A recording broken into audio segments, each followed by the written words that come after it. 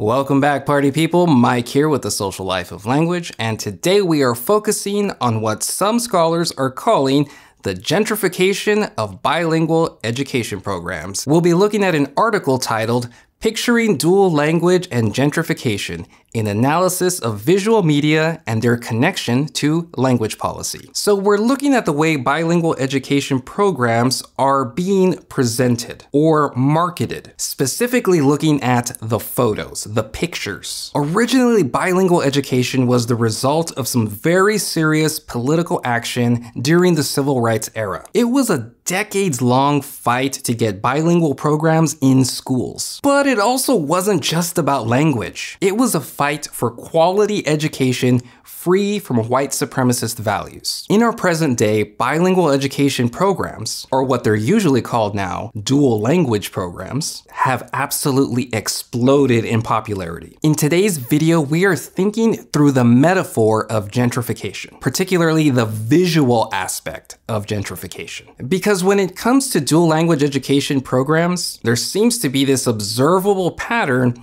of using photos that feature, how do I say this? They feature a lot of happy white babies, while the minoritized or racialized children are not exactly the center of attention anymore. So why is that? Let's find out.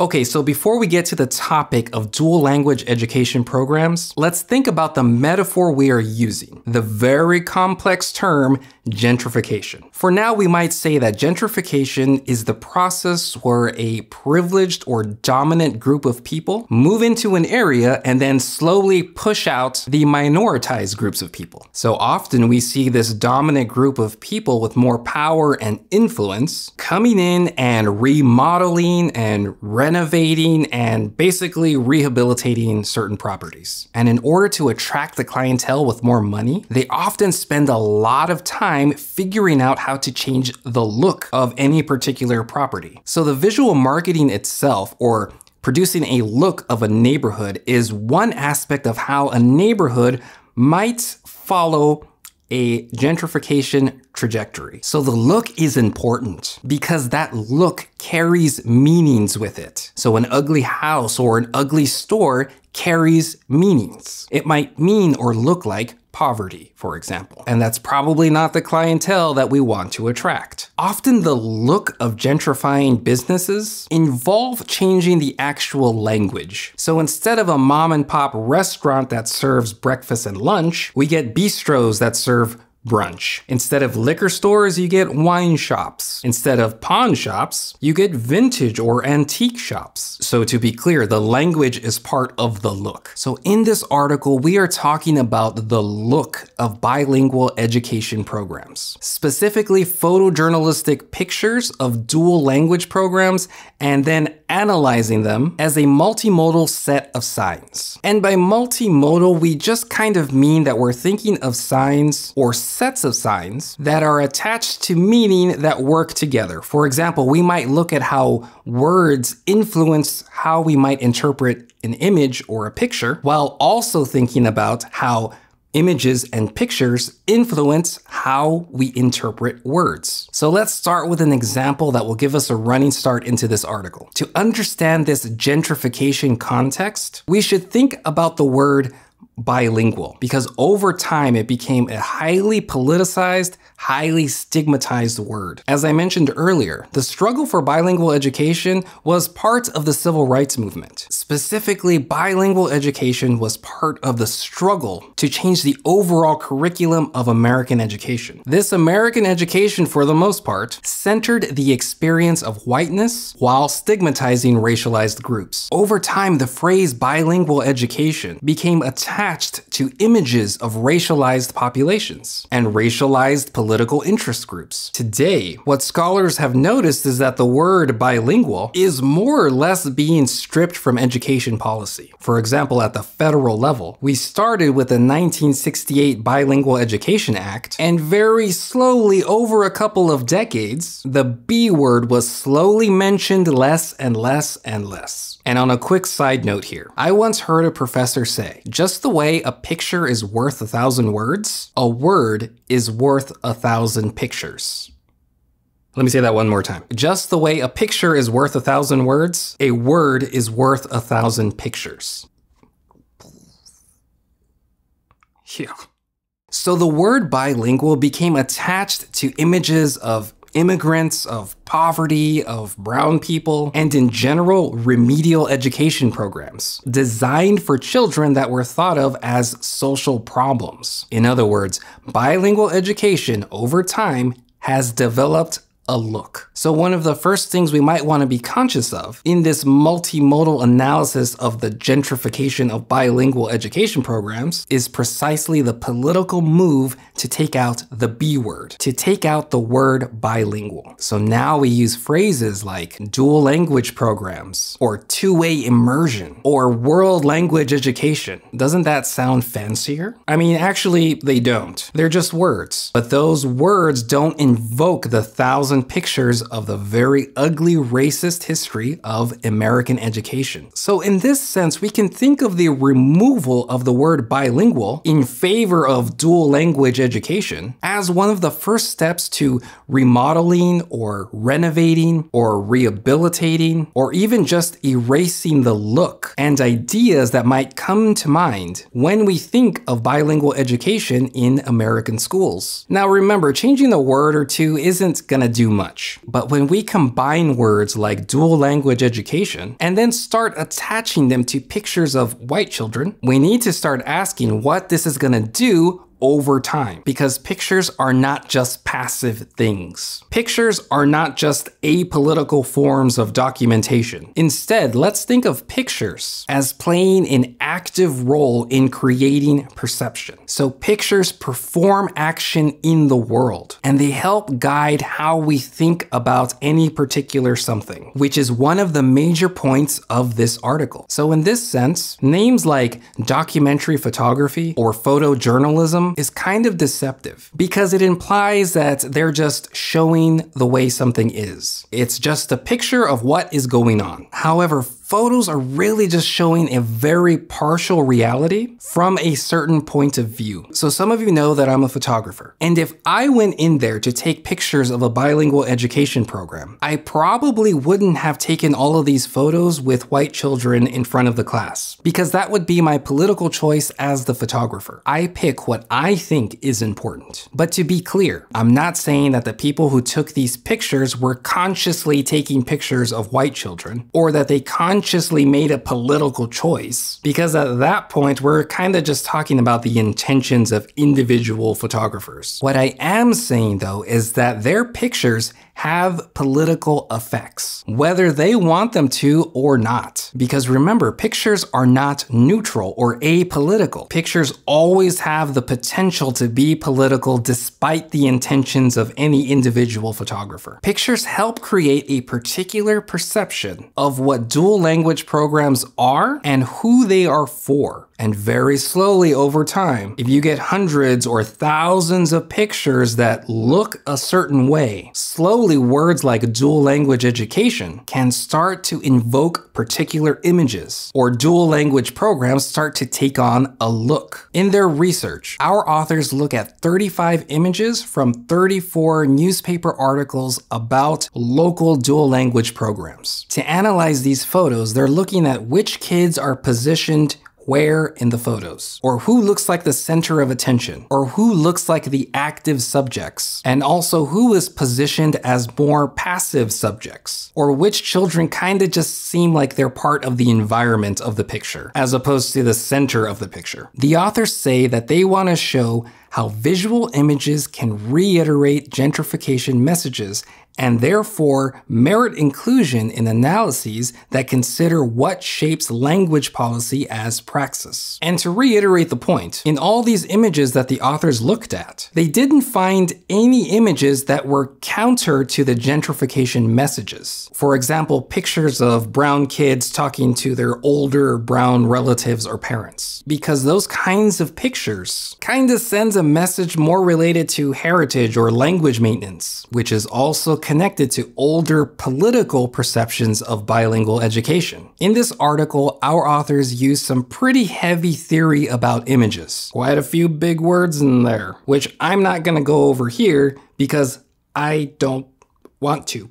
Now, I also looked up some dual language marketing material, and in this video, I'm going to use some more practical photographer vocabulary words because they are way easier to understand. So let's look at a couple images I got from a Google search. And these are all from real schools from real dual language education programs. Okay, so up first we got...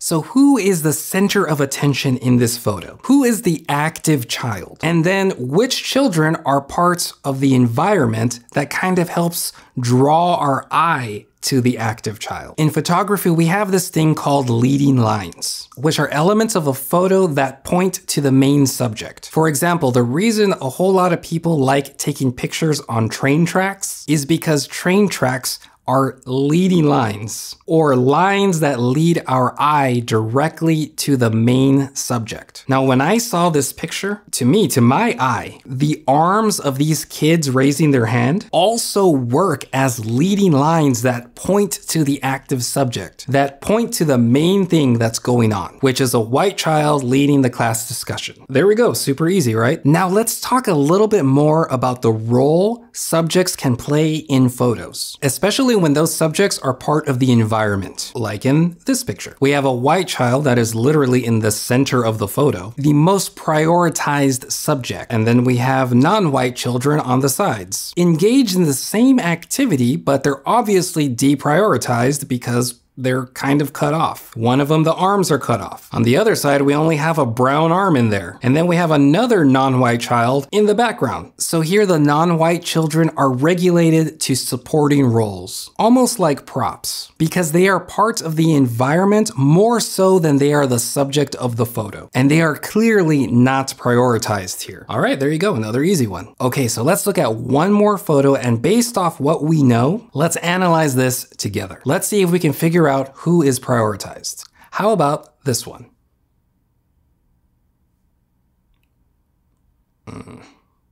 Okay, so now let's look at a couple pictures that the authors present in the article.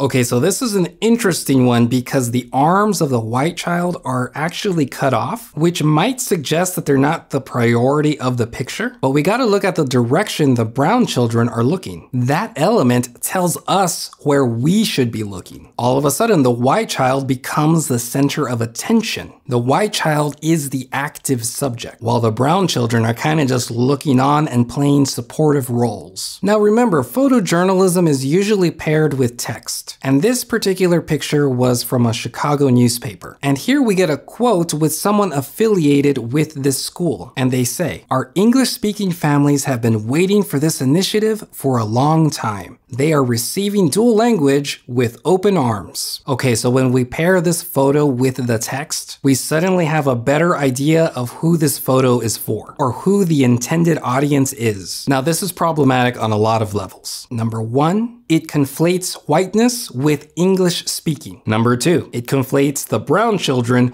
with Spanish speaking. These are deeply ingrained racializing views about whiteness and non-whiteness, or here, the perception of Latinxes in the United States. So clearly the intended audience is white families who are English speaking. And in general, this is part of a larger pattern where white children learning two languages is often described as being gifted and talented, while racialized children learning two languages will often get labeled as an English language learner, or even worse, as limited English proficient. Okay, so our next photo is from Texas.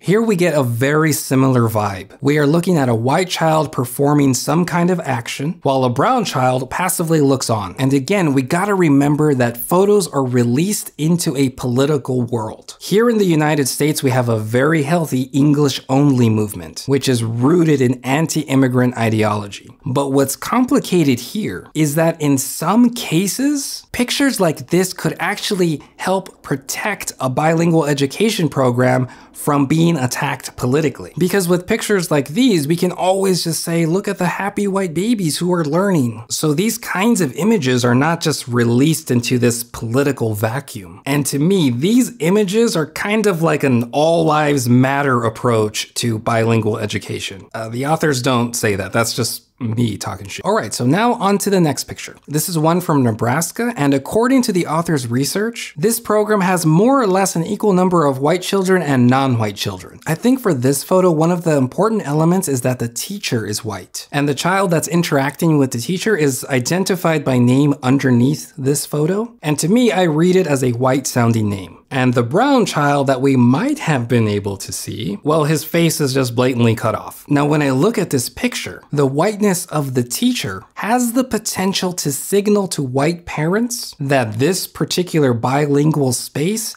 is safe for white children. The authors tell us that this city where the school is located has actually had a lot of negative press relating to racism. So in this case, we might actually wonder if centering whiteness was intentional in this newspaper. Okay, so what kind of conclusions can we draw from these kinds of pictures? Well, that's actually what's so complicated. Because alone, single images don't really have much power to change the world or to change the perception of bilingual education at large. But when we put these images in the context of a gentrifying school or neighborhood, we can think of these pictures as playing an active role in how the look of bilingual education is being changed to attract a very specific middle-class, English-speaking, and probably white clientele. And I'm intentionally using the word clientele to signal that many of these white parents are uncritically thinking of the advantages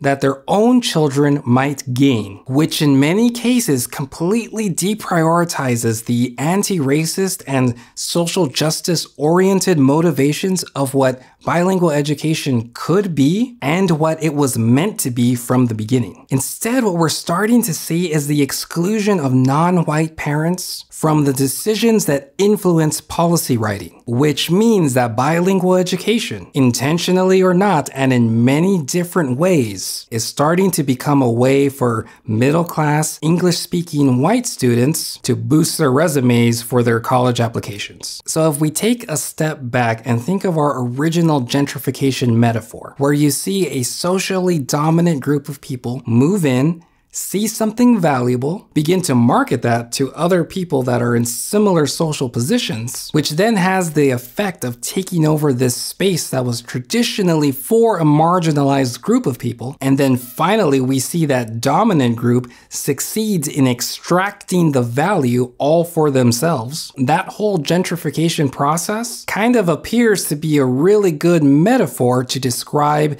the gentrification of dual language education. And now these pictures aren't going to cause all of that to happen, but they are an important element to this process we call gentrification. So like our authors are suggesting, we should definitely be paying attention to the way these pictures are being used and what they can do over time. Well, that's all for today, folks. Don't forget you can find all of my publications on maestromikemena.com or on academia.edu. And don't forget you can support this channel directly through Patreon. This is Mike with The Social Life of Language, and we're done.